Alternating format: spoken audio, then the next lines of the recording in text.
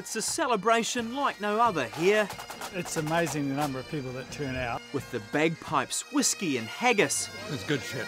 It looks a lot like old Bonnie, Scotland. You're not going to go dry, fellas, are you? Definitely not. But this is Lake Tarawera, the night before opening day. We live in such a unique area and such a wonderful place to fish, and the fish are huge. I hope we're going to see that tomorrow. Me too, me too. After a short sleep, it's all on. The Rotorua Lakes trout that have enjoyed a 3-month reprieve are again fair game.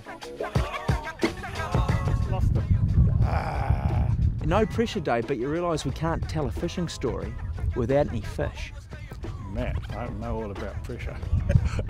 And you're putting it on today. No worries there. I haven't even had time for any instruction. Despite the unusually rough conditions, we'd landed our first fish within 10 minutes. A little bit of a drama, eh, mate? I can't really claim it though. We were guided by the Robinson brothers, It's all in a day's work, buddy. a couple of old water rats who have fished these lakes for 40 years. Are we going to be tickling a few trout? Neville's got a lot of stories like that. Oh, Nev's the tickler. No, Nev, pretty straight, pretty straight, mate. Yeah. got any dynamite? You know, No, giving that up. Good thing he has too. They reckon there's about 1,200 anglers trying to land lunch today. 35 metres down there. And you don't have to be a bloke to bag him. Let's put him on the back here, John. Oh, okay, Matt. We'll do that for you, mate. There you go. Nev and little bro Dave is skipper. oh, I'm the skipper, but Nev's the boss, so. We'd caught half a dozen trout by mid-morning. Others, though, not so lucky. I haven't caught anything yet. The day's but a putt, mate. The day's but a putt. The bacon though, look. You soon get the feeling that for some, it's not really about the fishing. We enjoy a beer, but there's a lot of guys who really love a beer. Hey shady baby, I'm hot, like the prodigal son. Guys like Chris who not only love a drink, but also our Tony. Tony, can I please have your phone number? Give me yours, mate. That's what they want. So what do you reckon, Streety?